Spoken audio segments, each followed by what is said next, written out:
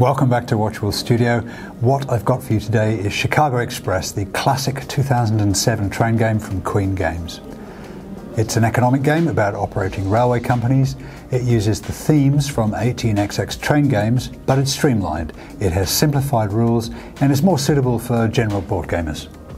As with most of these games, the theme is the railroad expansion in the 19th century America. Players are trying to make their most money by investing in railway companies and operating them as they develop westward towards Chicago. So we're starting here on the eastern seaboard and moving towards Chicago. The key mechanisms are auctions and shareholding and route building, and there's a little bit of area control. The rules are short and they're really quite simple. They're fairly consistent. There are only a couple of exceptions, and in the main they feel pretty intuitive. This is a deep game though. It's highly interactive and it's very confrontational. Table position can matter, but there's no luck at all in the game. So this is going to be a full review of how the game works and what we think of it, whatever shortcomings we found, so you can decide if it's for you. We've split the video up into episodes and you can choose to watch whichever ones are interesting to you. This episode is going to be an overview of the components and how the game's played, so it should be a buyer's guide. Then we've got another that takes a closer look at the rules, and if you're about to play the game, we hope that would prepare you to sit down and learn it with one another. We've done another one talking about strategy and tactics and why the game's so enduring, and we did a whole episode explaining what a train game actually is, because let's face it, everybody wants to know. It was published in 2007 by Queen Games, designed by Harry Wu, with artwork by Michael Menzel. It's based on his own earlier version of the game, which was called Wabash Cannonball, and it had been published by Winsome Games in 1999. There was an expansion in 2011 called Nickel Plate Road. This has been in print for 15 years now. It's still available for about $45. We picked this one up secondhand at $20, and it was in a shopping expedition you can watch. Honestly, this was about the best $20 I spent last year. It accommodates 2 to 6 players. It's very good indeed at either 3 or 4 players. You can't play it solo, and it's not good at 5, and we don't recommend it at either 2 or 6. Sorry, but that's true. Game length is about 15 to 20 minutes per player. The setup and teardown's about 5 minutes each way, so it's going to be a comfortable hour to an hour and a half depending on your player count. Okay, this is a description of the components, so I can describe the game, and later I'll be able to talk about the component design and their production quality. What we've got first is a large hex grid map of North America, mainly the Great Lakes area here, look, and it's stretching from New York on the eastern seaboard through to Chicago there in the Midwest, and down as far as Charleston and Richmond there. So we've got starting positions for each of the railway companies here, look. And we've got various cities in the region, including these, which are called industrial cities. And you can see that each hex is marked with the cost to lay track, and that these costs vary according to the terrain. You can see, look, 3, 2, 4, 3 there again, 1 across the plains here. Now we've got a track around the edge of the board, which is going to show the value of the companies, and we get these lap markers in case the company's value exceeds 50. We've never ever used those in about 40 games, but I suppose it might happen. Now, a unique aspect of the board is these dials. You can see they're in the style of steam gauges, and they're for tracking the actions that are available during the operating rounds. Players can pick from one of these 3 actions, but there's only a limited number of each action before it hits the red there. Players can either auction a share, develop a hex, or build railway line, extend a line. Then we have these company boards, which basically provides a place to keep the shares and the track markers. And they're printed on 2 sides with a different style, but they don't make any difference. Then we've got these wooden building markers that show when a hex has been developed, using the develop action there. And the table here is actually just to provide extra space for the industrial cities, Detroit, Wheeling and Pittsburgh, because you can put more than one development marker on these. So it's really just a way of making extra space. Then we have track markers. These are in the traditional but rather confusing shape. They're in the shape of locomotives, not tracks, but so it goes. And you can see that we have them in each of the different colours. There are different numbers for each of the railway companies. See 19 here for the Pennsylvania company, 21 for the Baltimore, 23 and so on. Then we have paper currency, which is in the usual badly chosen denominations, lots of it there. And the box, which is strangely huge, and I think it could be half the depth. It's also got this insert inside, which doesn't make a lot of sense, but it does nicely fit these plastic boxes that I picked up at a 100 yen shop. That's a dollar shop.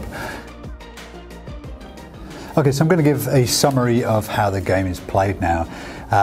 Players can auction shares, which will put money into the company, and then they can use that money to develop routes across the country.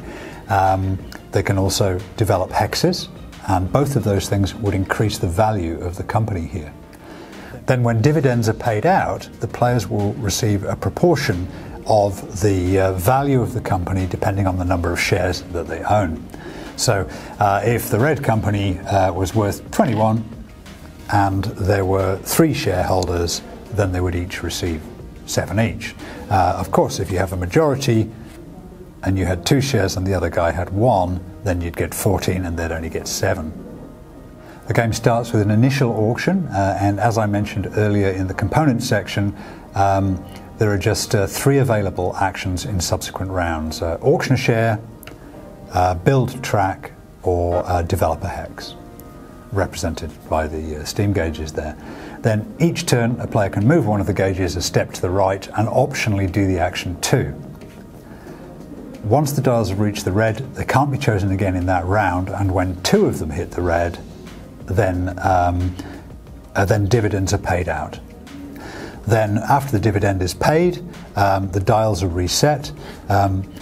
Detroit gets another building, increasing its value, and the operating round begins again. It's quite common for players to move the dial but skip the action itself, and this is usually a way of triggering the dividend round. There's a couple of extra elements, which is that whenever a company's tracks reach Chicago, then that company only pays out another dividend to the shareholders. It's quite significant. And the first time that happens, it causes another railway company, the Wabash Railway Company, to enter the game. That will start at Fort Worth, and the starting value would either be 1 or 3, depending on the state of the game. The game always ends after a dividend round, and it can be triggered in one of several ways, but it's usually when any 3 companies are bereft of shares, or they're bereft of markers. So any 3 companies short of shares or markers. Then the final dividend would happen, and then the game would end. And the player with the most cash money, just cash, no bonus for how many shares you own or what their face value was or what you paid for them, just the cash money will decide the winner. So the game is about buying shares early at good prices, making that railway profitable and reaping the rewards. And a large part of the game's fascination is that not only do players not know how much a share in a company is going to be worth, they actually can't know, at least until about the very last rounds. The right decisions are rarely knowable because all the elements are so closely coupled. So the rules are really quite simple, but this is a very far from simple game. And you know how it is. If it were a simple game, anyone could play it. And if anyone could play it, why would you want to play it? Okay, let me talk a little bit about the components, but I should provide an apologetic by pointing out that this game is 15 years old and things have moved on a lot in terms of game production in the last decade, particularly the last 5 years. It's also not an expensive game. I bought it, as I say, for $20 second hand, and I've really had my value out of it. That said, I am an interface designer by trade, so I do have a few things to say about the production quality. So firstly, the mat board, it's nicely printed. Colouring and illustration are okay. I think it's a little bit old-fashioned perhaps. The upgrade and cost markers are a little bit confusing at first, but you do get used to it quite quickly.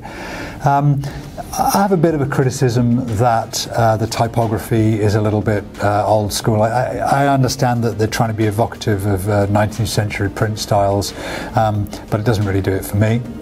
The development markers are these wooden houses, and they're perfectly fine, nice style. And then we have the track markers, which are in the traditional locomotive shape, which is a bit confusing and a little bit too lightweight. I could do with a bit more weight on these. The steam gauge action markers, central part of the game, it's great design, but the production's only adequate, and it's not great because they can easily be moved. This sounds petty, but it isn't. Every single game we play, and we've played it a lot, we've had these questions about, hang on, has that one been moved or not? There needs to be some click or some means of clearly telling whether or not you're in one section or another. Bit of blue tack perhaps. And likewise, the company value track, it's an absolute pain. The markings are too narrow for the counters, as you can see, so if you've got the counter on it, you can't see the number. And the counters stack up and they fall off and you lose your position. It's annoying. The box is okay. For reasons I don't understand, it's about twice as deep as it really needs to be. Don't know what's going on there, and I don't really understand what's going on with this insert. As I say, it happens that it fits these cheap plastic boxes that I bought, and it may be that there was something in the game that I didn't get because I bought it second hand. But either way, it's one of those that if you were suitably inclined, you might cut it in half. You don't really need this much depth. The company charter board design, it's fine. They're just spaces to put the relevant bits. Having done that, I don't know why the Wabash Railway Company here is printed on the board. I honestly think that game illustrators design the parts and then somebody else puts it together, because I actually don't believe that a good illustrator would do this when they've already done that. What this actually should be is somewhere else on a fifth board, but maybe it won't bother you as much as it bothers me. The currency is bloody awful. You're going to swap these out for poker chips or something else as soon as you possibly can. Maybe currency cards from a different game. Yeah, nothing good to say about that, sorry. So I do have a lot of complaints about the quality, but again, I've got to give some perspective here. I paid $20 for it. It's an absolute criticism, so you know what you're getting if you buy the game for yourself, and it's usually about $45, and I think it's entirely acceptable for that price. The thing is that if they did a deluxe version for $90, I would buy it in an instant. So Queen Games, if you're listening, could we have the bonus edition? I certainly would buy it. Okay, who is this game for? Well, like the other train games we've looked at, we think it works well for a variety of different player personalities. So that's a real strong point of these games. Is it a family game? Well, I think you can just about play it with family members that aren't gamers, but it'll be at the hard end of that spectrum. It takes anybody several games to play it, because the balance between all of the elements is very, very fine. You also need to house rule the auctions until everyone's at the same level, but I'll talk about that in another episode. You'll like it if you enjoy auctions and estimating value. You'll like it if you like route building and area control. You'll like it if you enjoy semi-cooperative or partial alliances. And you'll absolutely love it if you like confrontational games. I'm really a wargamer at heart, and I absolutely love this game. There's not a weapon or army or tank in it, and it's brilliant.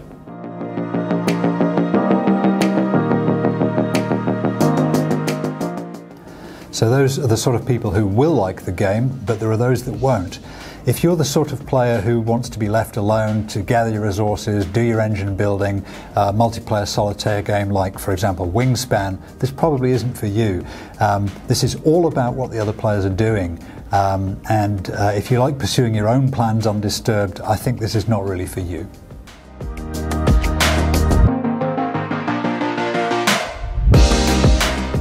Now, as far as buying it, I think if you only had one Cube-Rail game, then this would be the one you'd buy because it sits right in the centre of all of the other games. But on the other hand, if you're a game collector and you want several Cube-Rail train games, I can see you might not want this one because you'd probably want a variety that had different emphases, and you'd maybe miss that one out.